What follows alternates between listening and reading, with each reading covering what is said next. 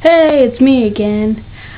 Well, hey, by the time I'm filming this, I just recently came back from summer camp, which is basically a 5-day long scouting camp, and during which I learned how to do something very cool, which is very useful if you're a scout like me. I learned how to make your very own Scout Woggle. Now, woggles are different for each group, for each section of the scouting movement. For keys, it's a wooden one that goes on the side. For cubs, it's a piece of fabric. It's basically just like one big floppy badge with 2 buttons on it that clip together in the color of the 6, with 2 gold bars if the person wearing it is a 6th leader. For scouting woggles, this is a scouting woggle. It's just a piece of leather that has 2 slits cut in it, and it's been weaved in a way that is really confusing, and I will have to look up and try and research if I ever need to do it. But yeah, that's all I know. I'm not sure what it is for adventurers and rovers, but this is all I know. So, and basically once you've gotten your, basically I think when you start coming into cubs, once you've gotten your basic woggle, you can add your woggles of your own creations to it. I mean, in scouts, my friend Bodie has a wooden one and a weaved one, and some other scouts have done it, and I've actually, at a cub family camp, which was the only cub camp I went on before I moved up to scouts, I started learning how to make a woggle, but I forgot, and this summer camp simply renewed that skill. So, here's a tutorial on how to do it. This is the one we're going to be making. So, this is the one that I made. So, pretty sturdy. It still needs to be sealed in, but it's at least durable. It's not the bare minimum either. When making a woggle like this, you can do a single strand, double strand like this, or triple strand, or even quadruple strand if you got enough rope. Just to keep things simple, we're going to do a double strand, just so that you know how to start off and also how to correctly follow the original strand, so you can start coming up with all the multiples. Right, let's get to it. First thing, the materials. This is what we're going to be using. This is actually my scout robe, which I use for practicing knots, and also it becomes an emergency rope when we're doing a rope involving activity and we run out of rope. And on the ends have been melted. If you want to do a woggle like this, you're going to have to make sure that the ends are melted, because if they've been crimped or plastic coated like on shoelaces, it's not going to work. It's much better to have ones with the ends melted. It stops the fraying, but it's also a lot easier to use. Okay, and yeah, once you've finished, this thing can cope with the melting. It doesn't burn. Well, when you do it the right way, of course. So, yeah, when you've done your woggle, you just cut off the excess rope and seal them together with like a cigarette lighter. Okay, so let's get to it. Just give me a second while I adjust the camera. Please excuse me, I have hay fever. Okay.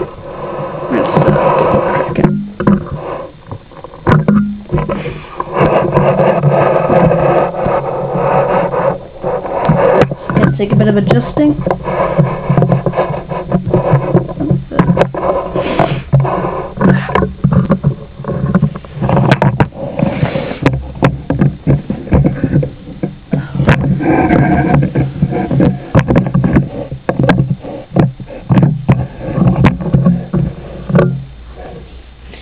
Okay, let's just see if I can get it right. Okay. Alright, so we're just going to do it like this. To start off with, grab your rope and hold it like this, just with your thumb pinching it. You'll only need these 3 fingers, but since you can't exactly remove your pinky, it's going to have to stay there. So what you're going to do is you're going to bring your rope around behind your hand, bring it out through here. Then when you bring it up, it's going to cross over to form an X. Bring it over, and then bring it out through here. Just get the other end. Okay, so that's it. Now we start with the weaving, with the actual weaving. Just bring your X, your crossover point down a bit. Then you bring your rope under at about here, I think.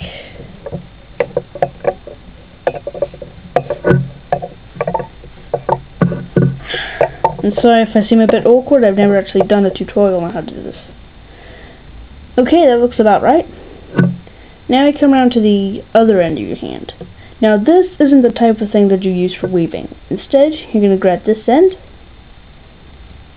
bring it over like this, keep it nice and gentle so you can keep it there.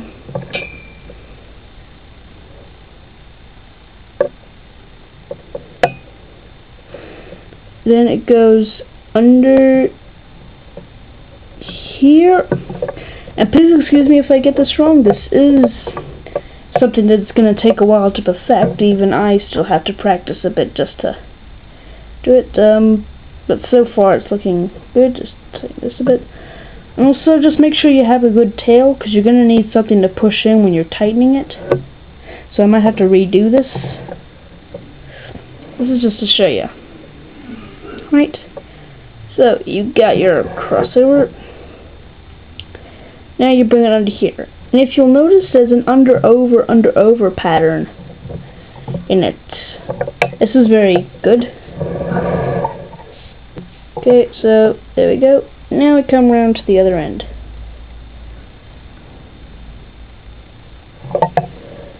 So it goes over here,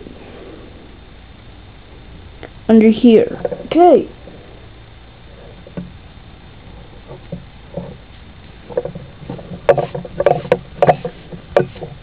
Okay, and that's what you do if you want to do a single one. But we're not doing that. We're going to do double strand.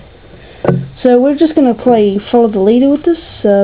Doesn't exactly look right. It looks okay over here.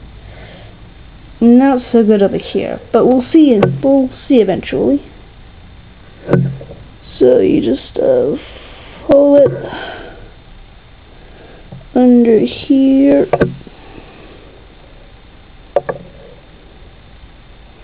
Over here, under here. And then you just keep folding it along. Oops. And eventually you'll get little crossovers. Just give me a second. Right, then you pop in under. Sorry. Pop in under here. Sorry if it keeps getting blurry. I keep forgetting the limitations of this without macro. And I don't think I've done this right. Please excuse me. I think I'll have to undo it. But luckily we've got half an hour of footage left on this, so we're all good.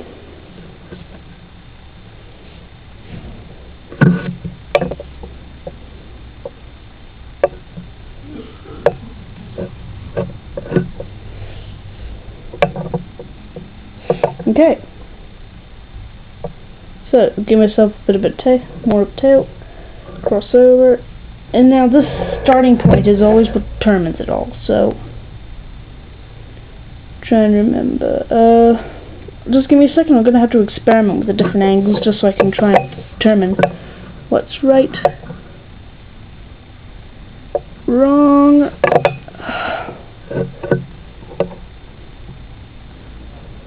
No, this way is a bit wrong. Just going here. Negative. That's just plain bullcock. And through here. Oh, I must certainly hope not. Well, then I guess it just looked a little bit wrong or I stuffed up somewhere, but... Oh, my apologies. I guess it's, guess I must go in through here then.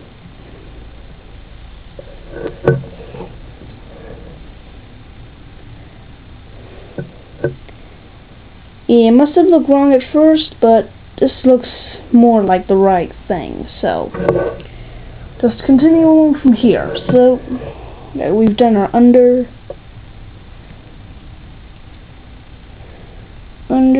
over, under, and here. Now the pattern's starting to get in there.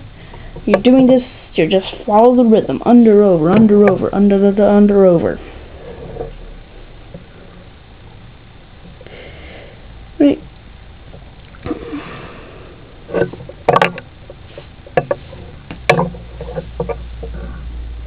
Okay.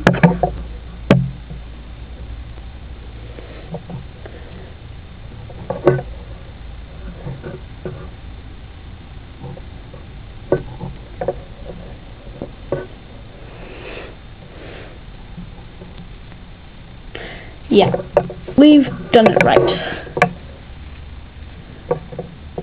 Okay, so just play follow the leader again.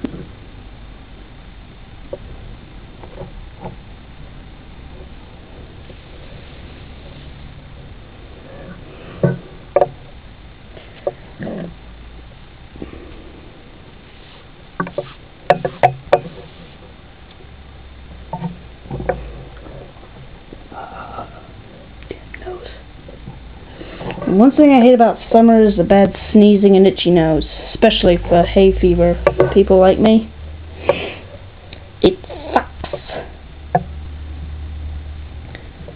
For one fact, I just said it sucks. I could have come up with a joke, just for the sake of keeping curiosity at bay. Yeah, what's the difference between hay fever and a black hole? They both suck.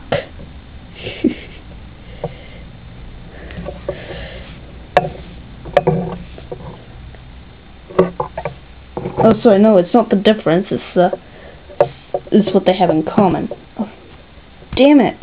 I'm so bad at creating jokes.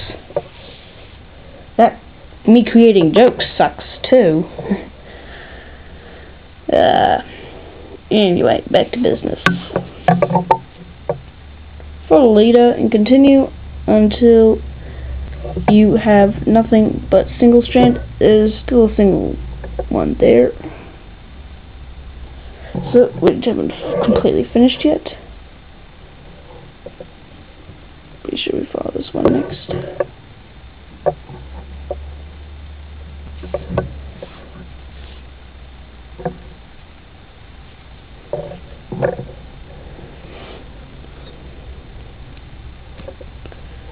It's already 4 o'clock.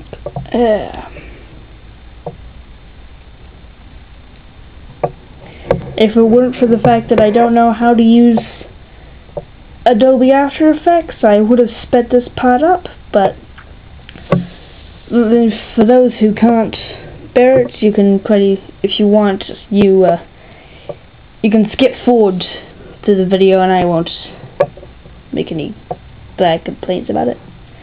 And you just tuck it in here. Actually, no, we'll tighten it now. Now, with tightening, you can either use your 2 fingers or your thumb. Just for the good thing, we're just going to use 2 fingers. Right, so what you're going to do is you're going to push your standing end up to get a bit of a loop. Then you just push it around, pulling it as you go. And that just tightens it onto your fingers.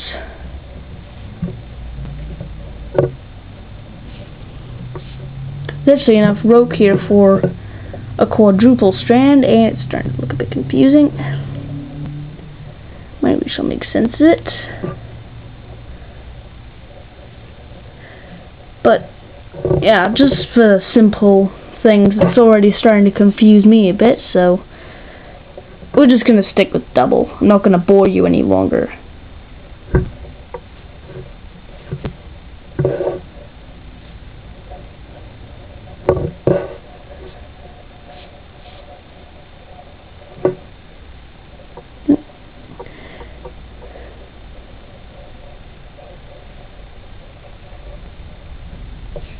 Eh? No.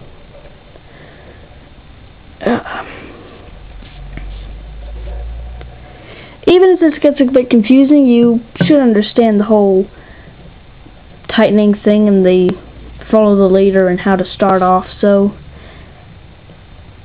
yeah, feel free just to stop here if you feel you've gotten enough. I think I've crossed over somewhere. We just follow like reaches of actions.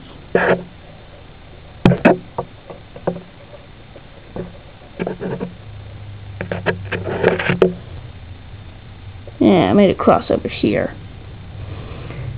The crossovers are not uncommon, get made all the time. When you spot them, just twist them around until they get back into the right position.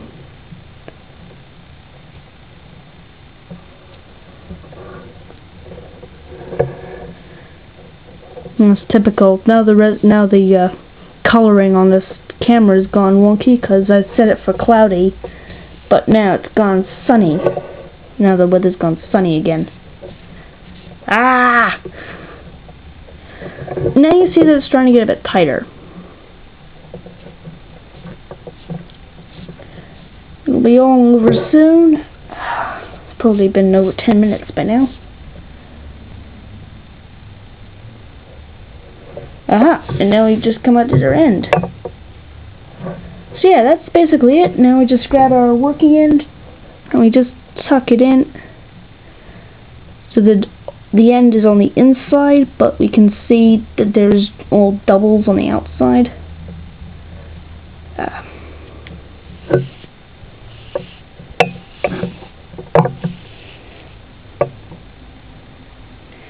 And there you have it. It's a bit wonky, a bit right complicated, but in the end you have your woggle. So you just cut off the excess, tuck your ends in, and then seal it with a lighter, and then you're all set to go, and you can wear this thing proudly on your scarf every time you go to Scouts. I mean, I'm going to be taking my khaki one to the next Scout night, which is starting at the end of this month, or just, yeah, starting around the end of this month or the beginning of the next. But yeah, make sure to subscribe, like, and please give me back all your feedback. Please give me all your feedback, because I really want to know how you felt about this video, because I'm not really sure. Not very good at video making. But, yeah, thank you for watching, and good luck. Now, like I said, this is not exactly a learn it in a day kind of thing. It's going to take a bit of practice, so don't get upset if you don't get it done right the first time. If need be, just practice while you watch. Watch the tutorial quite a few times if you need to. And, yeah, and you'll be making your own woggles in no time. Alright, thanks for watching, and see you next time. Bye!